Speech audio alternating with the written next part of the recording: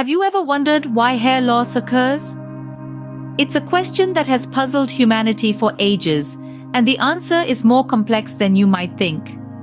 Hair loss, also known as alopecia, is a phenomenon that affects millions of people worldwide, impacting both their physical appearance and psychological well-being. It's a topic that's not only significant due to its prevalence, but also due to the intricate biological processes behind it. In this video, we're going to unmask the enigma that is hair loss. We'll explore the science behind why it happens, delve into the different types of hair loss, and even touch on the role that genetics play in this widespread condition. Moreover, we'll also discuss practical ways to prevent and recover from hair loss. So if you've ever found yourself scratching your head over why your hair seems to be thinning or shedding, you're in the right place. Stay tuned as we delve into the causes of hair loss. To understand why hair loss occurs, we first need to understand how hair growth works. Hair growth isn't a continuous process, but rather, it goes through three distinct phases. The first phase is the anagen phase, or the growth stage. This is when the hair follicle actively produces hair. Then comes the catagen phase, a transitional stage when the hair follicle renews itself. Lastly, the hair enters the telogen phase, a resting stage when no new hair is produced and the existing hair falls out. The duration of these stages can vary, depending on factors such as the type and location of the hair. For instance, the hair on our eyebrows, eyelashes, and underarms have a shorter growth stage compared to the hairs on our scalp. Moreover, hormones like testosterone and DHT can influence hair growth, and our genetic makeup determines how our hair follicles respond to these hormones.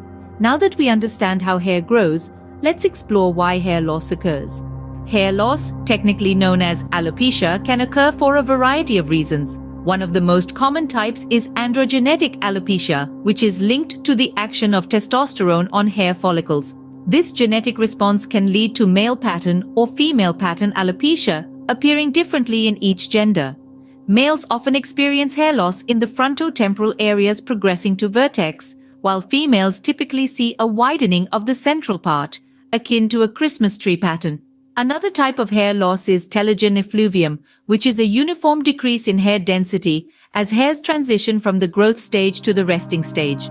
This can be precipitated by several factors like malnutrition, iron deficiency, thyroid dysfunction, postpartum or miscarriage, scalp diseases, certain medications, and physical or mental stress. The hair loss usually occurs 2 to 4 months after exposure to the precipitant. On the other hand, anagen effluvium is hair loss due to an insult to the hair follicle impairing its growth stage. This is often caused by chemotherapeutic agents, other medications, or exposure to certain chemicals. There are also physical causes of hair loss, such as trichotillomania, an impulse control disorder characterized by compulsive hair pulling. Trauma to the hair follicle from tight hairstyles like cornrow braiding, tight ponytails, or turbans can also lead to hair loss. Autoimmune disorders like alopecia areata, endocrine issues like hypothyroidism, micronutrient deficiencies particularly in iron and zinc, and exposure to toxins such as heavy metals or anticoagulants can all contribute to hair loss.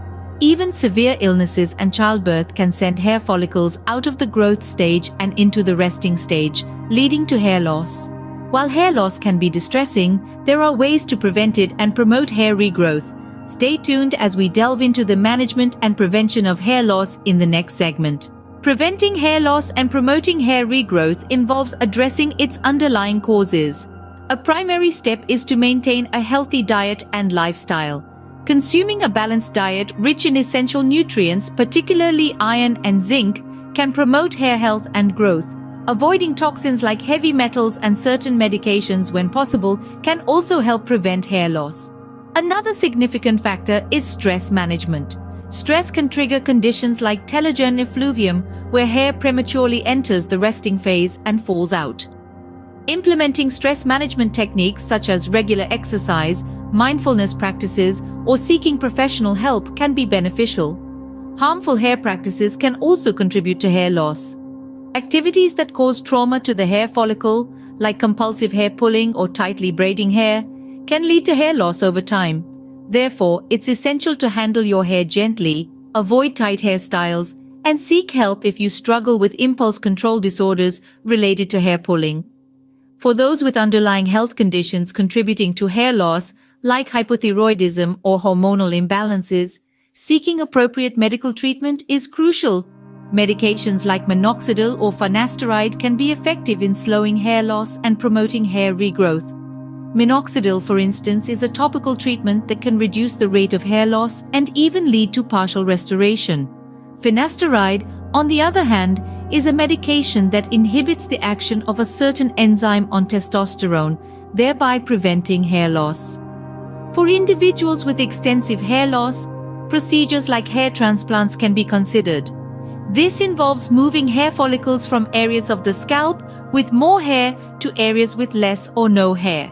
Remember, while hair loss can be distressing, it's often treatable or manageable. By understanding and addressing the causes of hair loss, it's possible to prevent it and promote hair regrowth. In this video, we've explored why hair loss occurs and how to prevent it and promote hair regrowth. We've learned that hair grows in a cyclic pattern, and that factors like hormones, nutrient deficiencies, and certain physical and mental stressors can disrupt this cycle and lead to hair loss. We've also discovered that understanding the causes of hair loss can empower us to prevent it and promote recovery. From using products like Minoxidil or Finasteride to lifestyle changes like avoiding hairstyles that cause trauma to the hair follicle, there are numerous ways to slow down hair loss and promote hair growth. Knowledge is power, and in the case of hair loss, it's the power to take charge of your hair health. So let's put our newfound knowledge to good use and make hair loss a thing of the past. Don't forget to subscribe and like this video for more informative and engaging content. Stay tuned for our next video.